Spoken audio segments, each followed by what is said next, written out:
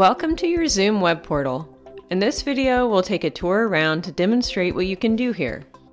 Go to zoom.us, and after signing in with your email and password, you'll see a primary navigation menu on the left.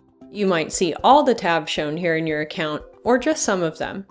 This menu varies depending on your account type. Let's start with the Profile tab. Here you can update your picture and time zone, find your personal meeting ID or the unique number to your personal meeting room, view your account type, and change your password, among other things.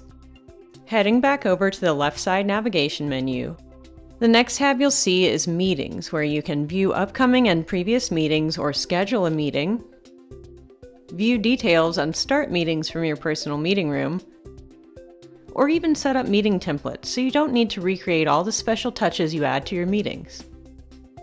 The next tab on our list is Webinars. Zoom webinars allow you to easily conduct large online events with video, audio, and screen sharing with thousands of attendees. If you already have a webinars license, you'll see several additional options here. Learn all about webinars in the Zoom Learning Center. After webinars, you'll see the Personal Audio Conference tab. This allows paid subscribers to host meetings through phone dial-in only. In the Personal Contacts tab, you can store personal contacts including names, email addresses, phone numbers, and more in Zoom by uploading a CSV file. In the Whiteboards tab, you can create a new whiteboard, use templates, and view whiteboards shared with you. Use whiteboards to enhance collaboration with your team, friends, or even teach with Whiteboard. After Whiteboards, you'll see the Recordings tab. Do you have a colleague who might miss that important team meeting? Want to capture the memories of your Nana's 92nd birthday? All users can record meetings and access them locally on their computer's hard drive. Some account types can also record them to the cloud. No, not that kind of cloud. Cloud recordings can be viewed right here in the web portal rather than in a folder on your machine. We've arrived at the ever-popular Settings tab. Along the top, you'll see that you can choose specific setting options for your meetings, recording, audio conferencing, your collaboration devices, all those cool hardware gadgets you can integrate like Amazon Echo Show 10 or Google Nest Hub, for example. Zoom app integrations make meetings more engaging, productive, and fun, like Hive, Kahoot, and so many more. Finally, manage whiteboard settings in the Whiteboard tab.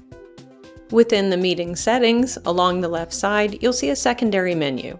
This menu lets you pick settings for things like meeting security, in or during meeting options and features, notifications, and more.